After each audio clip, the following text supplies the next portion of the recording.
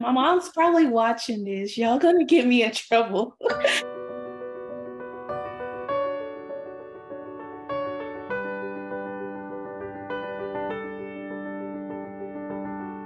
And I just call that Mama Bear. Um, but it came to a point where like I was like, let people help. Having that very uncomfortable conversation and then setting like boundaries and expectations, I think are huge. I knew at this moment this was the oncologist who was holding me back from getting a second opinion on fertility treatments. Find that when you're a young adult with cancer, you really can feel like you're on an island by yourself.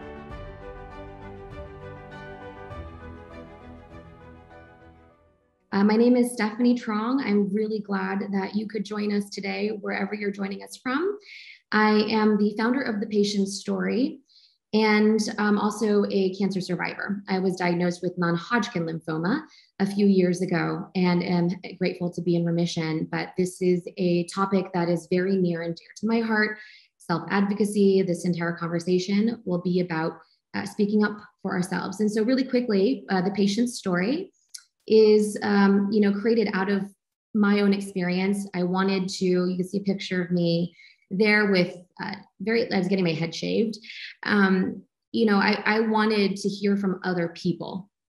And that's what was going on when I started The Patient Story. And that's where you'll find hundreds of patient voices and videos, and hopefully, that will help with connection. We're also bringing this event to you with our partners, Immerman Angels, an incredible organization. I have to say, I used Immerman Angels actually when I was going through my treatment. And what it is they help connect you one-on-one with cancer support. That means, whether you're a patient, you're a caregiver, care partner, a survivor, a pre-vivor, they will, make sure that you meet someone who's close to what you're about to go through, I should say. So on that note, we, The Patient Story and Immerman Angels, we have full control of the entire content, all the editorial. It's not intended to be medical advice. So please consult your healthcare provider and team if you're having to make medical decisions. So we're going to start today with Delicia. Hi, how's it going? I'm good. My name is Delicia. I'm from Louisiana. I was first diagnosed in 2020 of June, right before I turned 30. I'm currently just graduated as a medical biller and coder, and I'm about to get back in the workforce. Yay, exciting. Thank you for sharing that. I know it was really difficult because it was during the pandemic for you, Delicia. So thank you for sharing that. Next up, we have Erica. And Erica is actually joining from my neck of the woods. And so Erica, can you introduce yourself? Hi, thanks, Stephanie. My name's Erica. I am from San Francisco, California. I was diagnosed with Hodgkin's lymphoma, stage 3B, September of 2019, and in remission as of 2020 of March. So right as the pandemic was hitting off. I belong to a runners club, and the motto is start slowly and then taper off. So in all things, starting my business, but especially doing treatment, that motto was really important. I love that. Sometimes I think we expect too much of ourselves to go fast, and that can be really difficult. So thank you, Erica. Next up, we're going to go to Tyler. Can you introduce yourself? Hi, I'm Tyler. I'm currently in Grand Rapids, Michigan. I was diagnosed with Hodgkin's lymphoma in 2014. As of August 1st of this year, so a couple of weeks ago, I just hit my 5-year anniversary of no chemo. So that's pretty big. For myself, I am a videographer and photographer, and then I also own an insurance agency. So I got a lot going on these days. And just to clarify too, because you had a relapse, so the 5 years is since that relapsed treatment that you had. So that's awesome. So glad we could kind of celebrate this as a moment. And we will be talking about survivorship at the end of this. So thank you, Tyler. And last but not least is Kelsey, who is joining us from Arkansas, I believe. Kelsey, can you describe yourself? Yeah, hi, I'm Kelsey. Like she said, I'm joining you from Bentonville, Arkansas, which is my hometown, but I actually live in Austin, Texas. And I was diagnosed with stage 2A Hodgkin's lymphoma in September 2017, and I've been in remission since March 2018. I am an architectural historian and a writer. I dabble in comedy writing and screenwriting, and I also own a vintage furniture company. Thank you so much for sharing that, Kelsey. I love that each of our panelists really represents a different sort of situation. So we're going to be able to hear a range of experiences. So with that, let's hop right into our conversation. The first part of it is really, we title it Doctor Knows Best.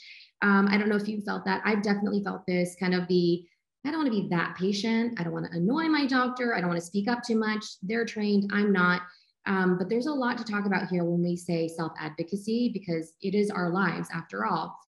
Alicia, you said that you felt like you were trying to tell people, hey, I have all these things that I'm feeling. I know it's not right. Can you describe what that felt like for you? It felt like I had to really, talk my way through it, talk my way out, constantly let them know that, okay, this is not normal. Yeah, it took a little bit. Yeah, it can be hard, I think, to fight through that. I'm going to you can stay on if you'd like, but I'd like for Erica to come on too now, because Erica has a very specific situation too, in terms of a cultural difference here where you felt really unheard. Can you talk about what happened there? When I finally met with the oncologist, which was my first oncology appointment, it was really trying because at that point, I had a feeling I had Hodgkin's lymphoma. I think all the signs were there. My primary had said, like, what was the saying? Like, if it quacks like a duck, like walks like a duck, it must be a duck. And I was going into the oncology appointment knowing I was going to get that diagnosis. So I wanted to present my needs, and that was a lot of cultural, like too. I wanted to have conversations from a nutritionist about, how I can integrate that care. And it wasn't listened to. In fact, there were some statements made that made me really uncomfortable.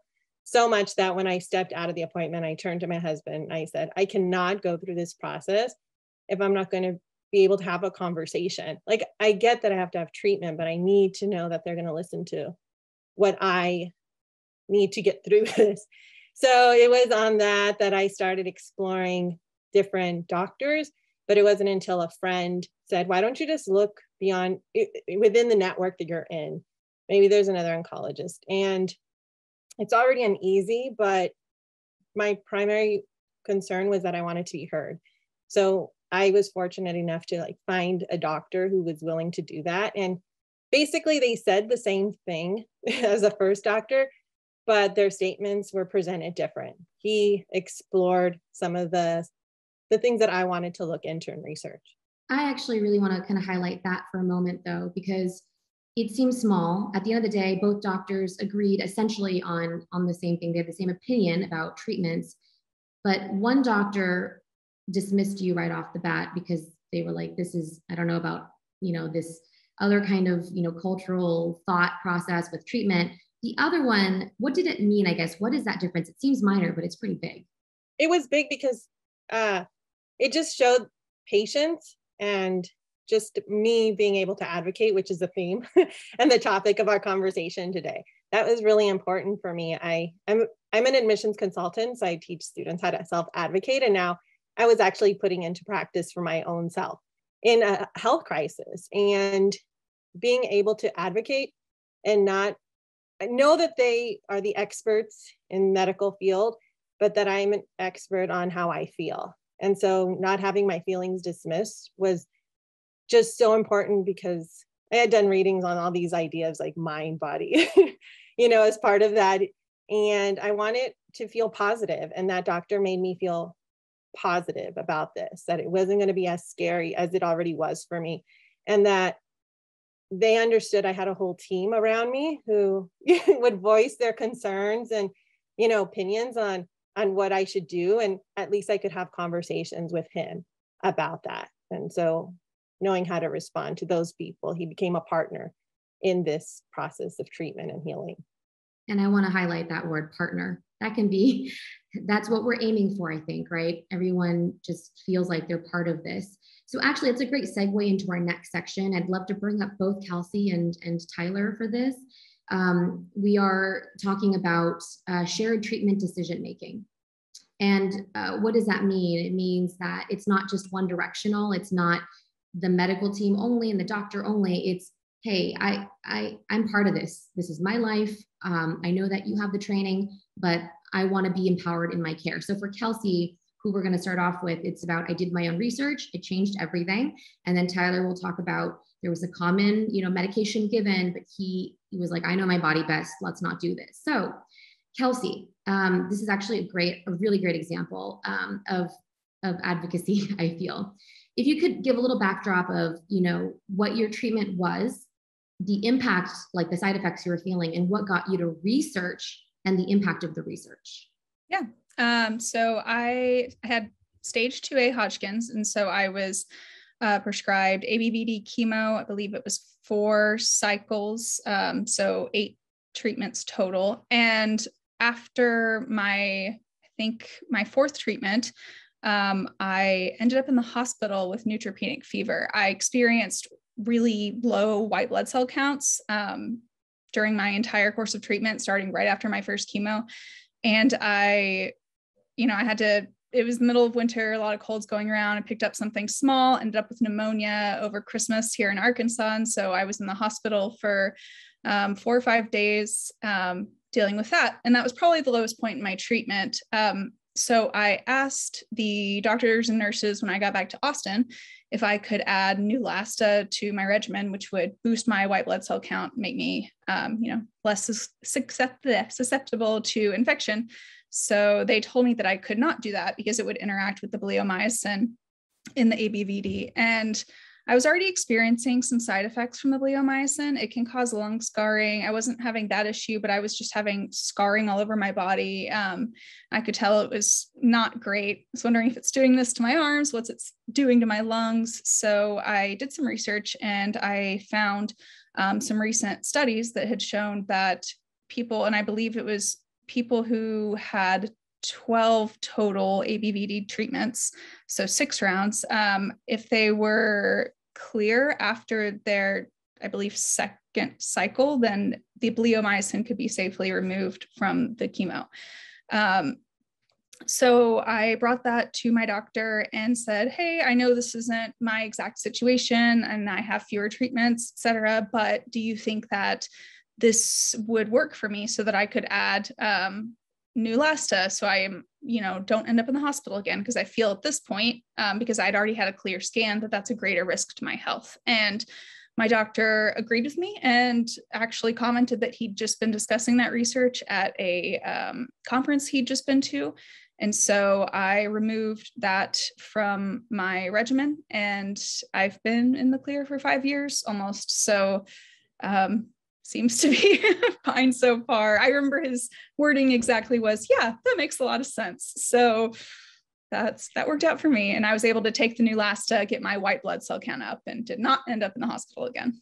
First of all, just to really show the impact, now we've been through COVID, we understand more of being immunocompromised and feeling like I have to just not go anywhere. Everything's going to infect me. It could lead to, hospitalization, which it did for you.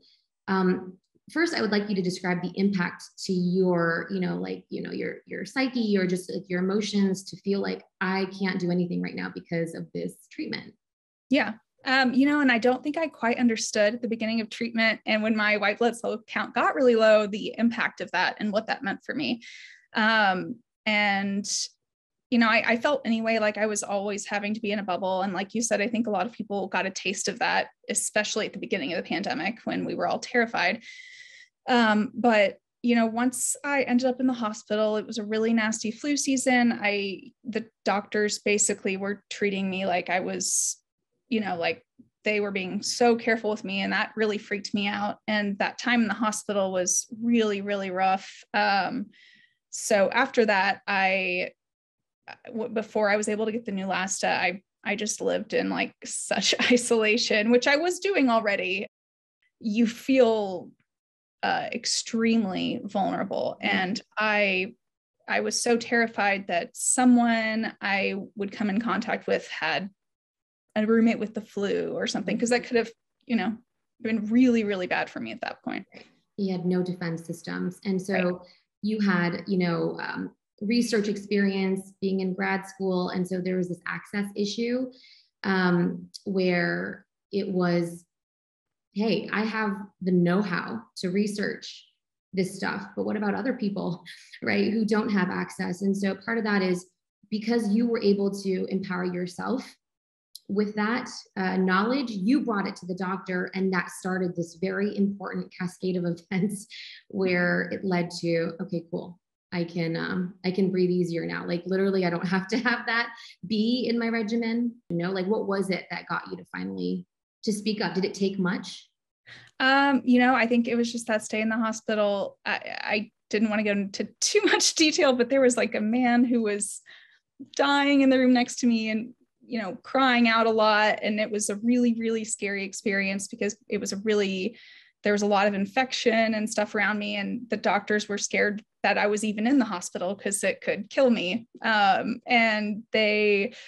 that fear is when it really hit me, how very, very serious this is. And I'm a chronic research. I just will research things to the point where it's not healthy sometimes. And so this was something I just really was looking into because I was looking for any option to be able to get the Neulasta. Mm-hmm. So and this is why I think sites like the patient story are so important, because if I had had someone who had been through that before to tell me this, it would be a lot easier and a lot less scary. Thank you for sharing that, Kelsey. I really appreciate you so much. Tyler, I know for you, it was a little bit different. During one of your treatments, they had Benadryl. It's a very common medication, that's given to help avoid like allergic reactions. But for you, that was kind of the problem. Can you share that with us? Yeah. So my whole experience, like going through the chemo, I never really had any like bad side effects. Like I was told people like I still had an appetite. Like the worst thing that happened to me going through chemo was like losing my hair.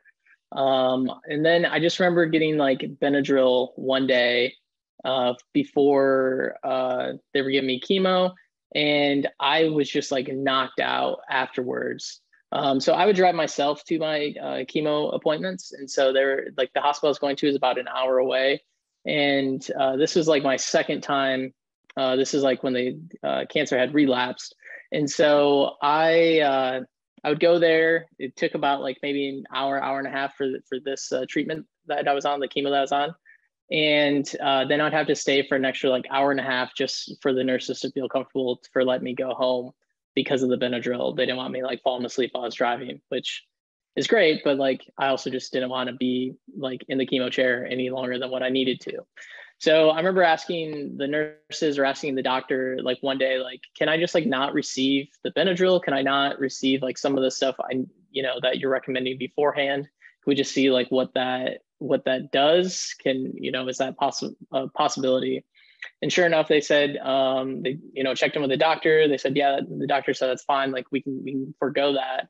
And after that, like getting the chemo treatments to me was a much more enjoyable experience. If I could say that it's enjoyable, that's kind of weird to say, but so that made it a much easier experience for me. And I wasn't like the side effects from the Benadryl were bigger, or I noticed them more than the side effects from the chemo. Even though I'm sure my body was going through a lot through the chemo, I just noticed it way, way more with that Benadryl.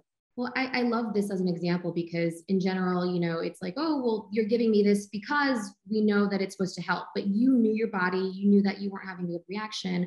Also, something else that I really loved when we talked about this is you said you were so drowsy having to depend on somebody else to, like, you're a very independent person. Can you describe that impact for you? Yeah. So, being independent, like I like to do the things on my own. Like I didn't want to have like a friend or family have to spend like time to have to come, be with me during chemo, and me be an inconvenience for them. And then it also like for me, like mentally, it was just nice to be able to like do things on my own. So if I'm able to go to like to go get chemo by myself, that's fine. I mean, at this point, I seem like a regular.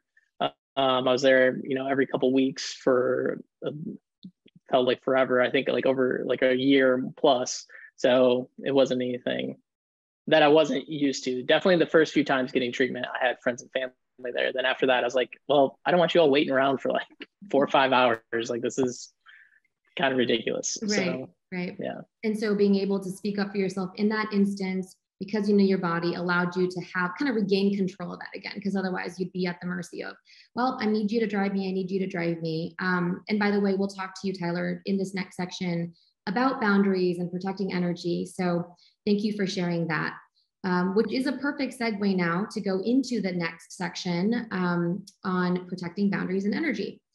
And what does that mean? It's more of the, I don't want to, like offend other people, I would say. That's what we're gonna talk about. And we'll start with Delicia, who will talk about her mama bear. You said mama bear had a lot to say about going to appointments, who was going with you. Tyler to share about mom being a nurse, and what that kind of, it sounds great and it was helpful, but also you had to tell her to stop helping.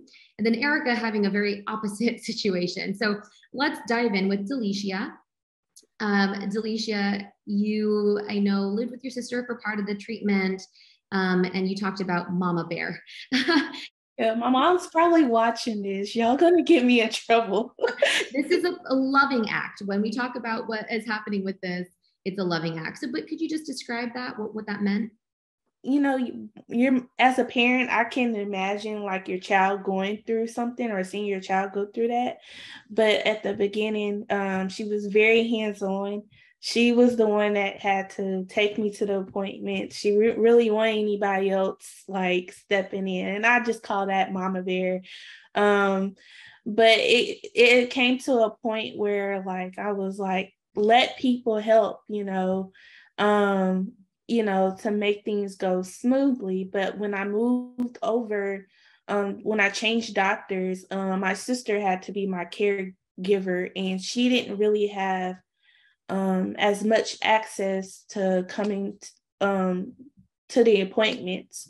So instead, we would record the appointments for my parents so they can listen in, so they can actually be there. And if they had questions, they gave us the questions and we would answer. We would ask the questions for them. But other than that, it was it was a roller coaster. Well, I appreciate, first of all, if Delicia's mom is out there, hi, and awesome. And I love moms. I'm a mom. I love my mom. Moms are great. But there is something, Delicia, I'd like for you to sort of just respond to, which is there's a balance, right? It's like, it's wonderful getting that support, but at the same time, sometimes does it feel like I have to manage other people's feelings too? Yes, big time. When going through it, your emotions is all over the place. Like, I don't know if it was the chemo, the anxiety, all of it together. And my caregivers and my support system was going through it with me. So I was very cautious of their emotions too. And I don't think anybody knew how to handle it. So a lot of the times I would have to bring my earphones and like just pop my earphones in my ear and listen to music. And I'm like, or just be like honest and be like, okay, I don't feel like talking. I don't feel like being bothered. And, they know me, my personality. So I don't think they were too offended, but I had to set those boundaries and be like, okay, I'm still processing what I'm going through. And I don't want to I don't have the mental space to nurture your feelings about it too. I am really thankful that you're bringing this up. I know it can be hard to talk about, but it is so true. And I've talked with many other people who feel the same way. It's almost like even as soon as we get diagnosed, it's still a little bit of, oh gosh, but I don't want to, hurt this person's feelings or whatever. And it's like considering so many, there's just a lot going on. And so I appreciate that you set an example of, hey, take care of yourself first, give yourself some grace. It's okay to say no. So on that note, I'd like to bring on Tyler, who also had an experience having to learn how to protect boundaries and say no. Tyler, if you could describe, I know you already talked a little bit about how you're an independent person. Just describe a little bit more about your mom, what she does, and how those first appointments were for you.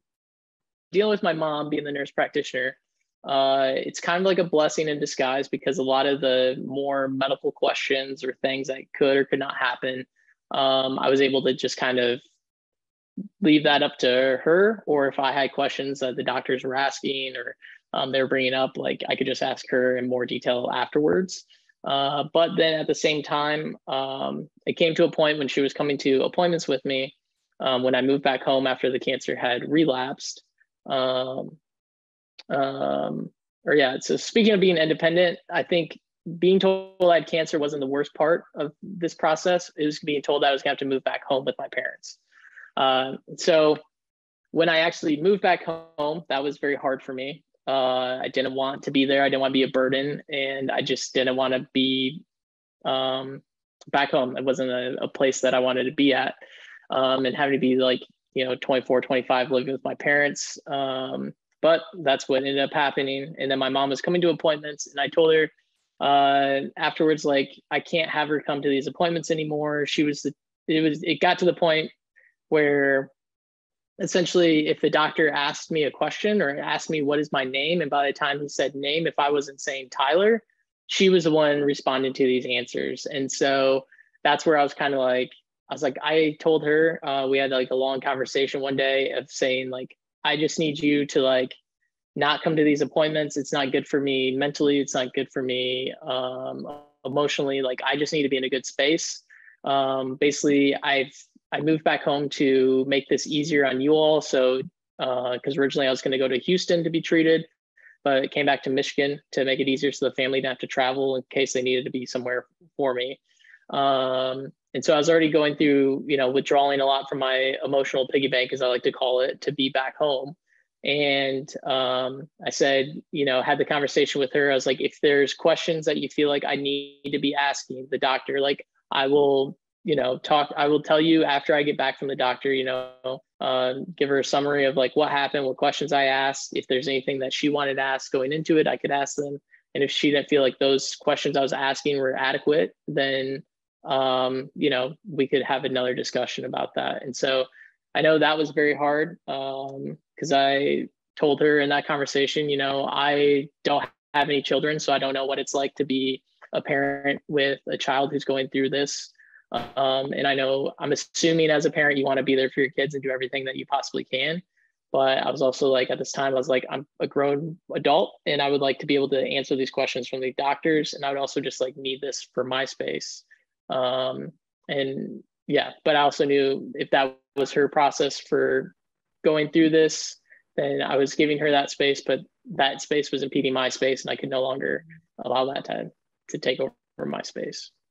What I'm hearing, and I heard this also with Delicia, is that it's hard. There's a juggling of things going on here where you're trying to be mindful. You said something about, I don't want to rob them of their experience of being parents to me in this way. At the same time, it's already hard being home. I want to be independent. I still need to feel like me, like Tyler. Are there any tips in terms of like how you were able to make that move from, oh my gosh, I don't really want to talk to my mom about this, I know she really cares, I know this, to I'm just going to do it? I wish I would have had this conversation sooner of just being upfront about it. But for me, it was like, we're coming back from an appointment. She's like, why are you so quiet? Like, you never talk on these rides. I was like, well, number one, like I just got chemo, like I guess I'm tired, and I just had that Benadryl, so like I'm out of it. And I was like, I just don't want to talk about it. Like, I don't want to think about it. I don't want to discuss it. Like, I just, don't want to be a part of it. And so that conversation, like, we pulled in the driveway and then it turned into like an hour and a half about like everything. But these were all thoughts that I've had before. And I was just like, I don't know how to express these. So I think just, I don't know, writing down your thoughts, I think is good. Kind of taking inventory of yourself, like who you are, what you need. And then having that very uncomfortable conversation, and then setting like boundaries and expectations, I think are huge. Because I remember my mom was like, I'll make you dinner, I'll go grocery shopping for you, I'll do your laundry. And I was like, I don't want any of those things. I told her, it's like, if I am physically unable to do any of those things, I am doing those. Now, I'm not saying I don't need your help, but when I need it, I'll ask. Appreciate you sharing that, because again, it can be very difficult. But to your point, sometimes we don't even know that we're bothered or know that something's up. And so your tip of, hey, maybe write things down. Like if you notice something, just write it down, see if it's a pattern. That will be helpful in having this conversation. So thank you, Tyler. Erica actually had the complete opposite experience. Fortunate where my parents lived nearby, only 20 minutes away. And I do want to be fair to my mom. She did come to my first appointment and then sort of, it was too crowded in the room where I was getting treatment. So it was sort of like a nice way for her not to have to attend, since my husband was going to be able to go with me. And I can't reiterate enough Tyler's point about writing things down, because I wanted to be independent as much as possible.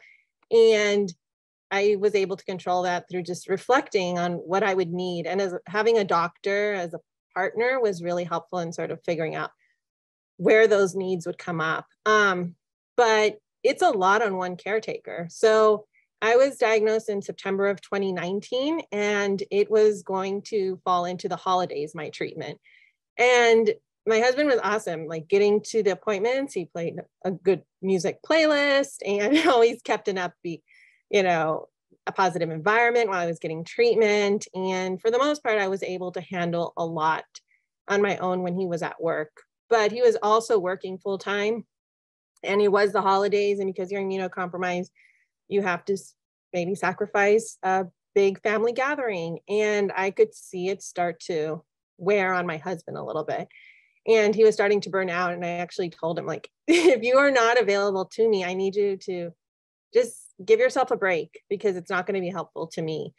And my parents at this point they knew that he was going through a lot, my husband, but maybe not specifically on how they could support the community that I needed to rally around me, because their parents, they are emotionally involved, and it meant involving them with being very specific on how I needed them. So in writing things down, there were things on my task list that I just couldn't manage, even though I wanted to be independent. Those were disability paperwork. I was still trying to figure out how to get, disability checks. And I also didn't feel or didn't know what to cook for myself to deal with the side effects. So I remember just one afternoon telling my parents, okay, I know that you have a lot going on, which they did. There was a lot of other things happening in their personal lives, but I said, I really need you to, one, help me with this paperwork,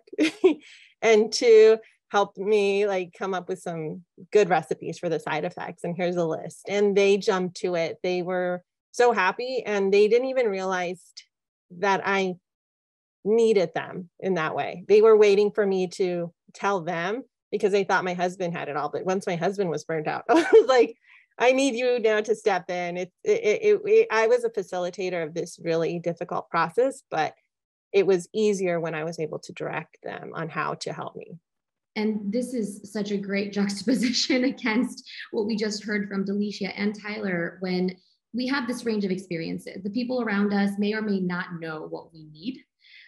They may do too much, they may do too little. And so in your case, you advocated for yourself because you knew, one, with your husband, I need a care partner who, thank you for all you've done, but if you're not going to have the energy at this next appointment, I need to know so that I can have someone there who can be at 100% for me. And that the other thing you did was recognize, well, my parents, my brother, they don't really seem to be stepping in. I'm just going to tell them what I need. Can you share? I think sometimes it's hard. We're going to talk about this next, which is asking for help. So I don't want to get too far into it, but I mean, it can be hard to be that direct, in having those conversations. Did you find anything helped you to have these conversations, or? Well, I was really writing intensely, and I was participating. There's an organization in Berkeley called the Women's Cancer Resource Center, and they had a writing group. And so there were some directedness that I was giving to my dad specifically. And there's a cultural component too, right? Like he was having a really hard time adjusting to the fact that I was, going through this experience, and I really wanted him to hear my needs and concerns. And it was just difficult. So in that difficult conversation of being heard of what I needed and what I wanted, I just sort of met what I needed. So if he couldn't respond completely to it, I recognized that and just said, okay, like, I'm going to be direct. Like, I just like, make me juice. And I know you love me, and that's enough. And everything else we'll deal with later on. Whereas my mom, it's just different, our relationship. And that was really helpful to her to kind of not get emotional as emotionally charged. So it was like, hey, you know what? There's some paperwork. I really know you're good at like dealing with this. So can we sit down for an hour? And it was just logical for her to like sit down and go through it. And then I didn't have to invite her into the emotional piece unless I saw that she was ready for that. And the same was for my brother. When my husband, because my husband lives with me, right? He got all of it, which is why he was dealing with the burnout. I couldn't find any other way than to be direct with him. I mean, I actually told him after Christmas, we celebrate Christmas.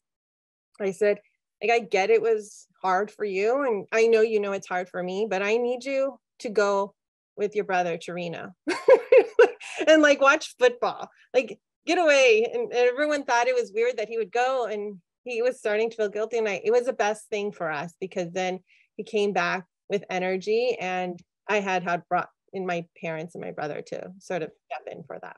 Thank you for sharing that, because one huge piece of this, of course, is we're not going through this alone. We are diagnosed with it, but along with us is everyone around us, maybe a spouse or a partner or family members, friends, and caregivers and care partners need to have care too. And so that's a really, really good message. And so thank you for sharing that. And this is another great segue into talking about asking for help. So we're going to pop up what that is. And it can be really hard, but it's about burdening. So this we're going to go through pretty quickly. I think if you have questions, feel free to submit them. But Kelsey, we're going to start with you. If you could talk about, you had support, but you also mentioned something about if you're not in the right place, to maybe just don't be afraid to ask, right?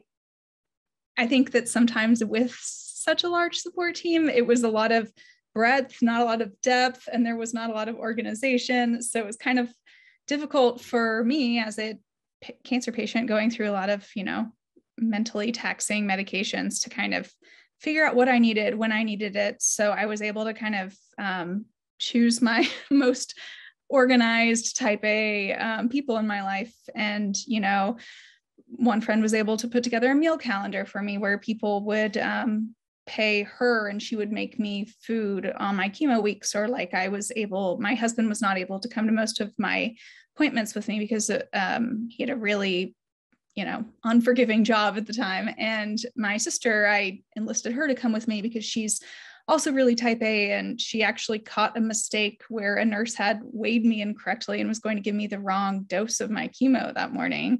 So that was kind of something that was really helpful to me, was just being able to identify like who can help in what way, because my parents weren't there and my husband was not able to help much. So I love that as well, Kelsey, because the issue of having just an extra set of eyes and ears in the room, I know Delicia will talk about this in a little bit too, can be so critical. We're overwhelmed. There's a lot going on. We're in the, in the infusion chair or wherever we are.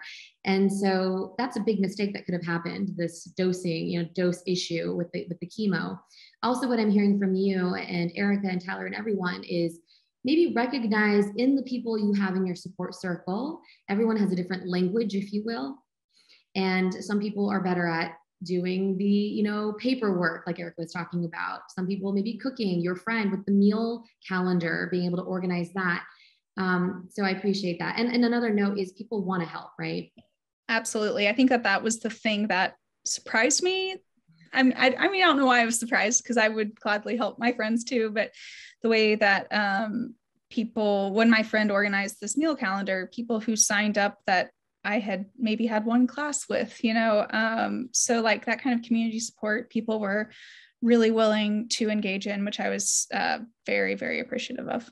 Yeah, thank you so much for sharing that. And Delicia and Tyler can come up too. And I know for Delicia, it's very similar. You talked about, how overwhelming it is in the beginning and the importance of having somebody else there. And you were going through this during the pandemic. So can you describe how you advocated for yourself during the pandemic to have more support? With my first oncologist, I had to really speak up a lot. There was just a lot going on. I know at my first oncologist, nobody was allowed to come in with me. So I had to speak a lot up for myself in the appointments because I didn't really have anybody with me to basically remind me what the doctor said. So that's where the recordings came in, and recording helped because a lot of the times afterwards I couldn't remember anything. I'm like, why are you asking me? I don't know. Yeah, So, it's overwhelming. yeah. Yeah. And we talked about, having someone else there as extra eyes and ears. Also, one thing that I had learned too was you can ask the doctor if it's okay, but to record, you could record on your phone, anything, an audio app, the appointment, so that you can then share with other people. I know Delicia had mentioned doing that as well. Tyler, for you very specifically, as patients, we're going through a lot, a lot of treatment, a lot of changes. And then on top of that, sometimes there's the, paying for it part that pops up. And I know for you, it was a little bit of a surprise. Can you share with us that experience of those hospital bills? Yeah. So, something I recommend for people who are going through is just like keep like a 3-ring binder or something, or organize your bills, your explanation of benefits, just something, because all of a sudden I remember getting stacks and stacks and stacks and stacks of letters and mails, and it was all very confusing because it's like, this is how much it costs, but you don't owe anything, and then sometimes you do, and then sometimes you don't. So it's weird. So I remember getting a bill one day for a very large amount of money, and I was like, why isn't this paid? So this was, so every 3 weeks for a year, I was receiving the same treatment. And my insurance company decided that just out of one of those that they weren't gonna pay for it. So having to go talk to the financial office at the hospital about like what's happening, what can we do about this? Then finding out that there's an appeal process that you have to do with the insurance company. So I did that, and then they denied that appeal. Then finding out you can have your doctor make an appeal about whatever. So the insurance company basically came back and said that chemo treatment that I received was not medically necessary, and they weren't going to cover it, even though they covered all the other ones for the past year. So that was interesting. And then coming to find out that there was some financial help, but talking with the hospital about what's going on, what's happening. So they weren't going to like send me to collections for it. And they were actually able to find some sort of, I call it like a scholarship. I'm not sure what the other word is for it. Someone like a grant or something that was going to help pay for someone in my situation like that. So luckily that was taken care of. So make sure you're just having those conversations. But yeah, so I remember having that conversation with our financial department of like, why is it on me to have to like appeal this bill? Like, I'm the patient going through all this. Why do I have to learn what health insurance is or have to deal with these insurance companies about all of this? Like, isn't that what the hospital, like, that's your, like, figure that out. Like you're the one who wants that money. Like, go after the insurance company. You all deal with this every day. Why is me, a person going through chemo, having to deal with this, or having to put my family through this who isn't versed in any of that lingo? Right. And I think this is where it can be really important to have, and different places, depending on the size of the hospital you're going to, they have different help. Some have patient navigators, some have social workers. And you had talked about too, just sort of researching some of the different resources that could be possible. So thank you for sharing that, Tyler. And actually, I'd love to pop up the LLS, or Leukemia and Lymphoma Society, is one organization that does offer some help. And, it's kind of like, how do we advocate? Well, you can advocate by finding resources, or if you don't have the energy, maybe have people around you look for that. But just really quickly, here's some of the, different sorts of, grants and stipends that the LLS you can apply for. And it goes from copay to travel to urgent needs, which is like rent, mortgage, lodging, childcare, food, transportation, so much more. So these are the different kinds of things that we're talking about. Now I'd love to shift to a very important topic as we're, talking about mental health, which I think can get on the back burner a lot, but self-advocacy is speaking up for every part of you, not just treatment and financial, but everything is connected to our mental health. So I'd like to start with Kelsey, just to give an example of, Kelsey, you were talking about you didn't really process or consider the mental health aspect as you were going through treatment. I think that is fairly common. I think we talk about surviving first. But can you talk about now in hindsight, sort of your perspective of mental health and that piece of it?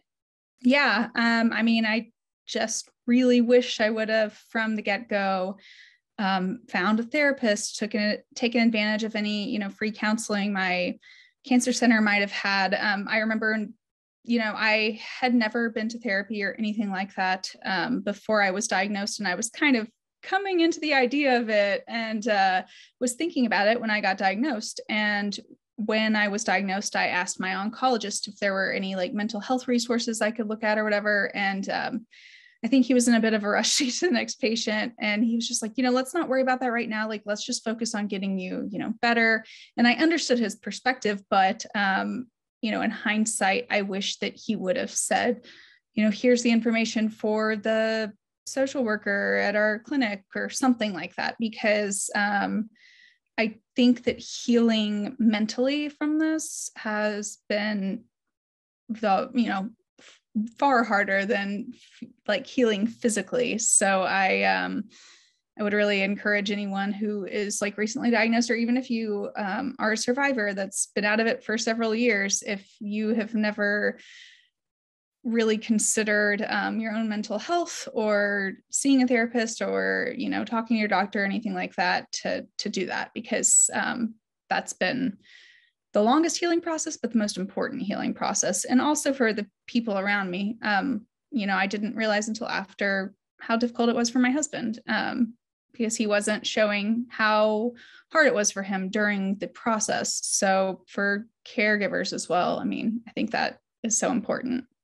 I again appreciate highlighting this, because we do often forget that it's, and not just us, I think as patients, we recognize when our caregivers are burning out or feeling a lot, but it's everybody else who doesn't really quite see, hey, it's not just the person who is diagnosed, it's the mental health, the physical health, the emotional well-being of these people who are also being the caregivers. That is so important. So I really appreciate that. I'd like to also bring up Delicia, because this is where sometimes where you're going for your medical care can matter too, because a lot of times it's so overwhelming. We've just been diagnosed with cancer. We're not thinking about anything other than, how are we going to get through this? Am I going to live? Am I going to lose my hair? What are the side effects? And for you, Delicia, I know your journey was, or your experience was, that you went to 2 different medical centers. And the first place was a lot more in the community. Then you ended up going to a big academic center. So the first hospital, that wasn't even a discussion. It was basically just, this is what you have, this is what treatment you have. And the whole experience was lacking. So when I moved over to a bigger hospital, they offered that mental, counseling, or if that's what you wanted. But to agree with Kelsey, I'm sorry. I wish I would have took that opportunity. I didn't realize how much it affected me. A little background: we went through a horrible hurricane, and during that transition, I was my first hospital oncology center got damaged. So I went through a period without getting any treatment.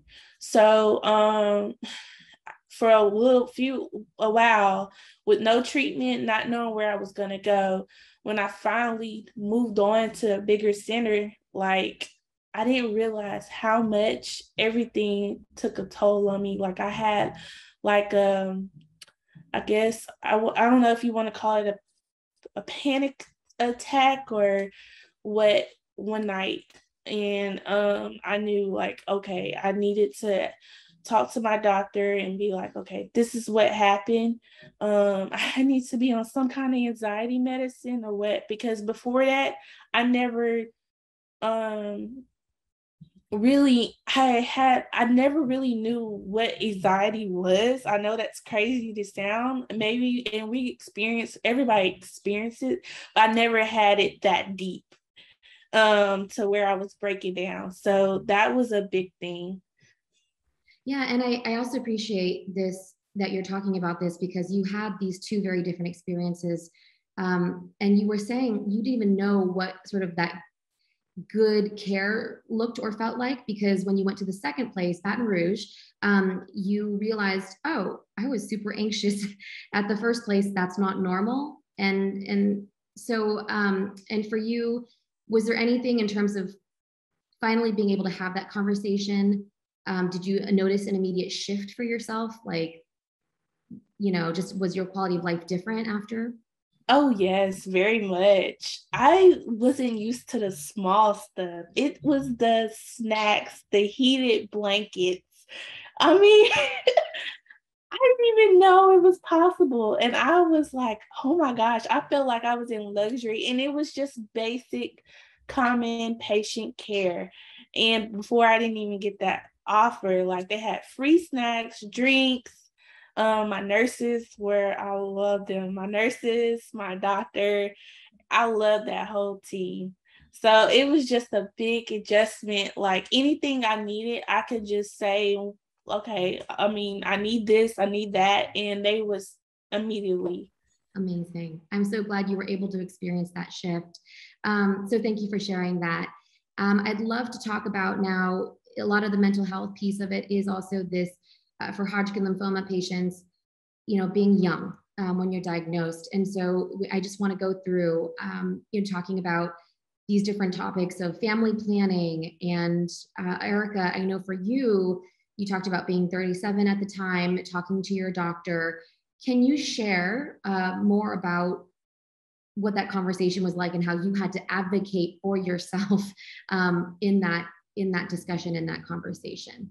Yes. So that first oncologist appointment was just, it was at least traumatic. I was getting diagnosed, not being listened to. And with my notebook in hand, I had a list of questions. My husband and I had just been married for a year, and we were in the stages of family planning. So that was really important for me to ask in receiving chemo. And I'll just blatantly say, make the statement the doctor did to me, which was, you're too old. This is not going to happen. We need you to get treatment like immediately because it's going to explode. And it just was shocking, all of that statement, having to forgo an idea that I was planning on. The idea of exploding body was really, problematic for me. And I think self-advocacy really played in a role in that moment, because I didn't know who my next oncologist was going to be, but I knew at this moment, this was the oncologist who was holding me back from getting a second opinion on fertility treatment. So I asked, I know this healthcare has a fertility department. Can I at least have a consultation with them? And he said, fine. So he put me in touch with the fertility clinic that was part of the network, which was actually a really positive phone consultation. They just said, we don't know what happens, but you should go through the opinion of the oncologist. And when I found my oncologist that I went with about 2 or 3 weeks later, I had the same conversation with them, having already talked to the fertility department. Said, I would just suggest you go through treatment because we don't know what can happen, but he explained to me the process, and I made the decision just based on that conversation to withhold it, right? And fortunately, Kelsey mentioned like removing bleomycin. That was possible through my treatment because his research suggested that was going to be helpful afterwards to be able to conceive as a possibility, and really respected the conversation throughout, so that when I did receive when I did receive remission, the first thing he said was, all right, let's get you healthy so that you can explore that conversation again. So it was just different. But I really would say that to ask just for someone else who is an expert on that piece. Right. And don't be afraid to ask. I think that's the self-advocacy part. I mean, it's interesting you talking about, even Kelsey talked about the bleomycin and the impact to the lungs. And now here you're saying that you heard from a doctor that that could have an impact too, in terms of family planning.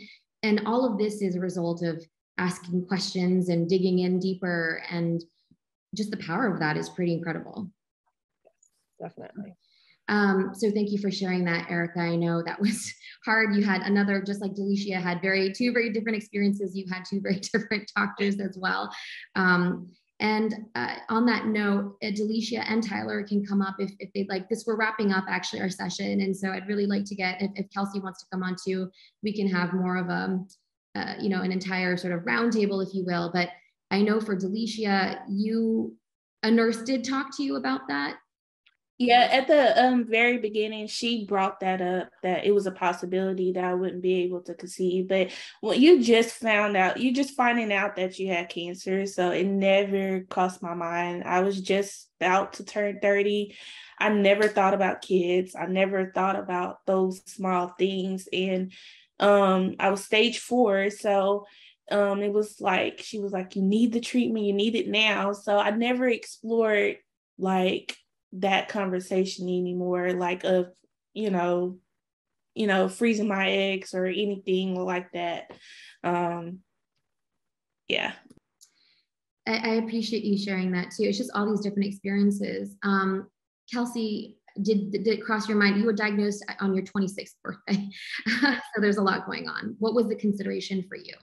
I was still broke, living with roommates, just finished grad school. It wasn't on my mind. It wasn't something my husband or fiance at the time were talking about.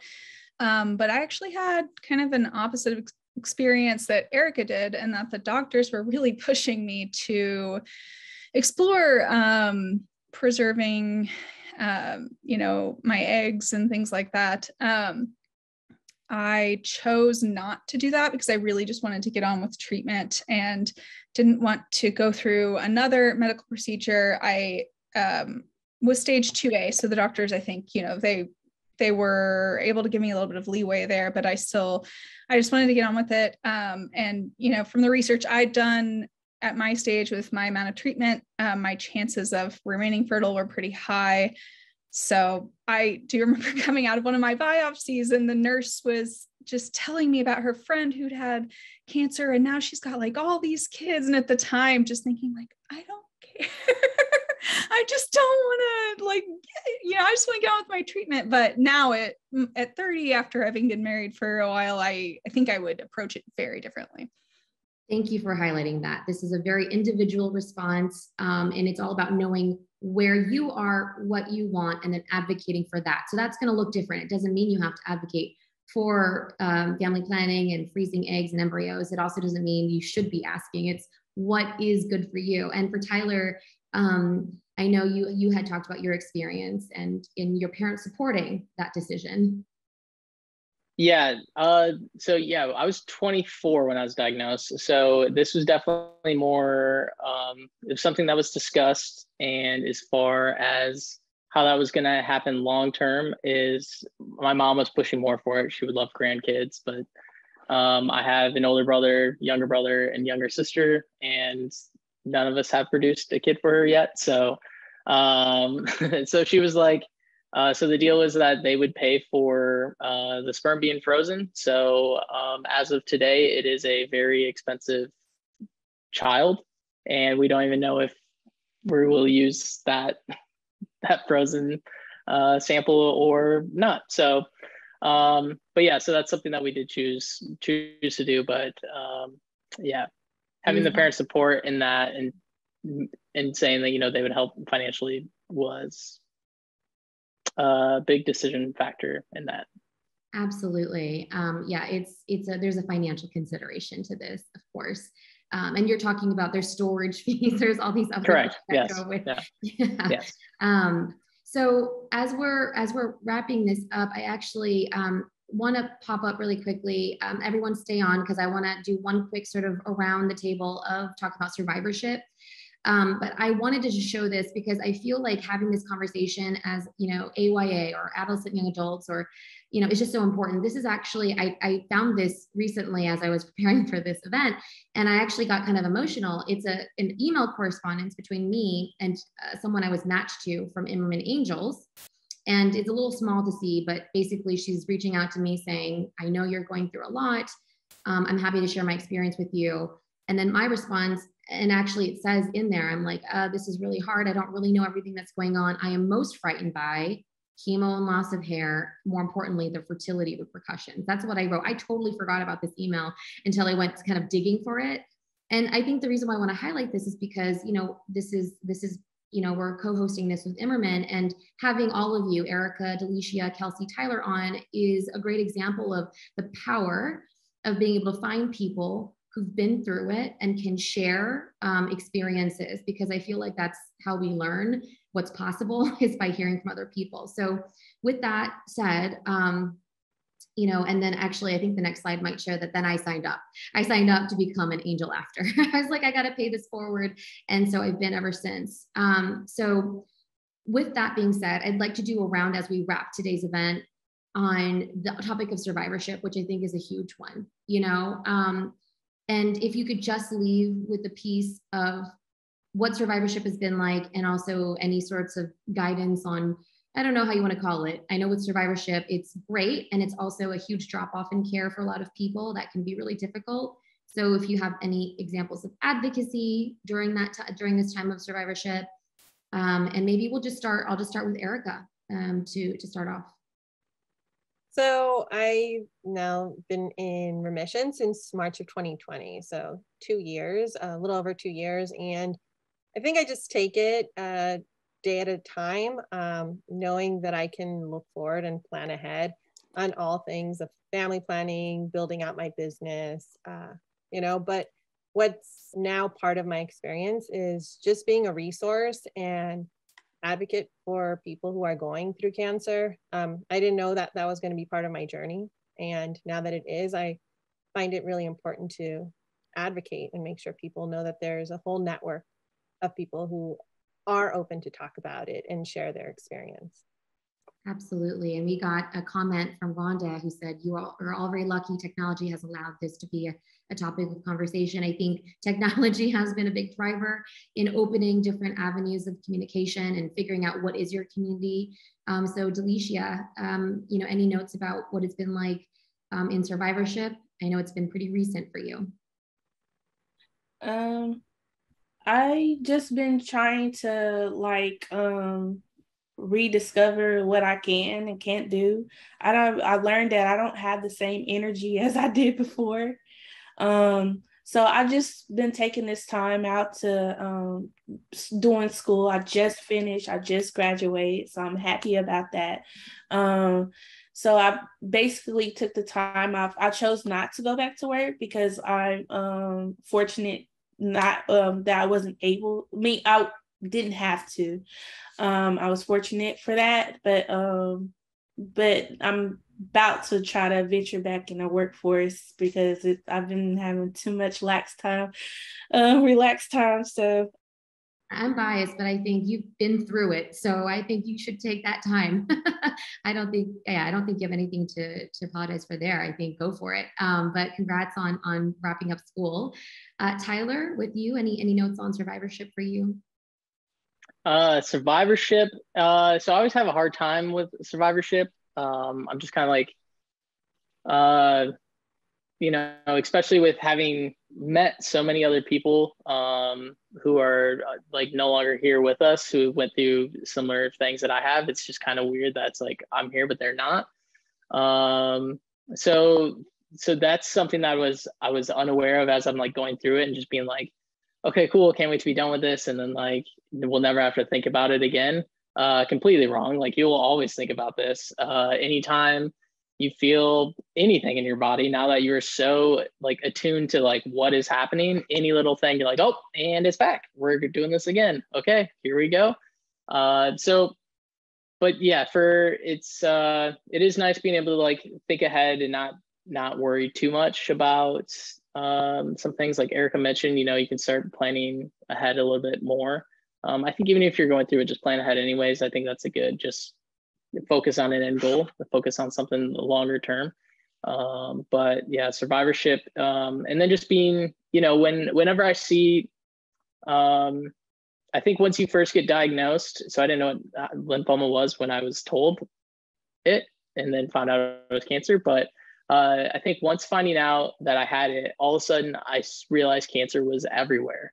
You're watching, like I'd go watch a movie or something. It's like, oh, the main character has cancer, the family member has this, or something like that. And then seeing like so many people on like my Facebook, like friend group or something like that has it. And just being that person who reaches out and just says like, hey, if you ever need to talk, like as someone who has gone through it, like I would love to just talk to you about my experience, and not be someone who's offering, here's solutions to get it done, or like, anything like that. Just being someone, I'm here as a sounding board if you just ever feel stressed out. And has been that's how I handle it, I guess. And then being a part of stuff like this is huge as well. Well, and I want to thank you for being a part of this. What I hear you saying, and so much of what you just said resonated with me, what all of you are saying, but Tyler in particular, talking about being there for people and sharing experiences is very different, I think, than like giving advice, for instance. And it's just, it feels more like a connection as opposed to like a one direction, let me tell you about things. So I appreciate that. And I also agree, I thought, oh, I'll be done with this. And I'm, congrats on the 5 years. I know it's kind of weird to say because I'm also at my 5 years, and I still have, I think at any given time of the day, there's a moment where I'm like doing this because this is where my lymphoma showed up. And so I'm like, oh, am I okay? Yes, Kelsey, like we all have that down. I feel like it's a knee-jerk reaction. And also the thought of, here's that mental health piece again, right? Like it doesn't stop just because the treatment stops. There are lasting effects to this that keep going, and that mental health piece is also really important. So, but having people like you share is really critical. So thank you for that. Kelsey, how about for you on the survivorship note? Yeah, I think the first couple of years after I finished treatment, I was going through a lot of changes on top of this. I had to push back my wedding. So I finally got married. I started my career. I had 3 of my grandparents die within the next year after. So there's a lot going on at once.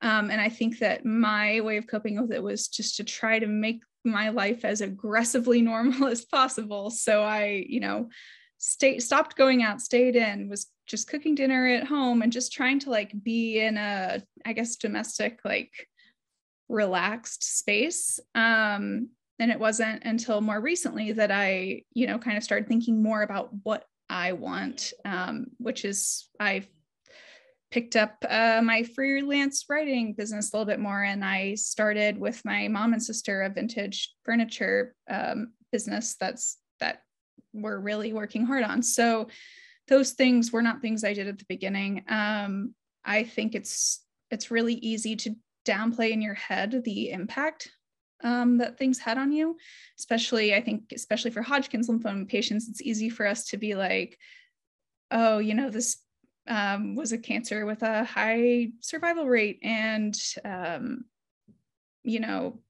I don't deserve to feel so bad about this. And so I think that realizing, no, this was a very traumatic event, and mentally and physically, and I deserve to acknowledge that. And I was gonna say to Delicia, like, don't beat yourself up for not rushing back into the workforce or anything like that, because you do really deserve that time to heal. And I think that for me, as the rest of you have echoed, just being a contact for other people going through this has been really important. I had no resources. I had one friend who had Hodgkin's that I reached out to. And then I found a couple of women on Reddit who had it, and one girl in particular was just so kind and gave me so much information that I really made it a point to do the same. And I've actually had a lot of, friends or friends of friends reach out to me just with cancer in general. And I find that when you're a young adult with cancer, you really can feel like you're on an island by yourself. And so even just those little moments of connection have been just massively important to my survivorship, because I don't feel crazy. I don't feel like this entire experience was something that I made up in my head, so. I love that there was at the same time, everyone's heads were like going like this when you were talking about letting everybody have time to heal, and that everyone, we went through a traumatic experience, and not to do the thing where it's like, oh, well, it wasn't as bad as the other person. How can I? And Tyler mentioned losing people, and there's all this like a better cancer. No, it's traumatic, and there's a lot going on, and to allow everybody a chance to just grieve that, process that, and give ourselves grace is so important. So I really appreciate that. I want to say thank you again to everyone who joined us today out there in the audience, and also to Erica, Delicia, Kelsey, and Tyler. So appreciate you, because we couldn't do this without you. So thank you. All right, so everyone have a great night, and hope to see you at our next event. Take care.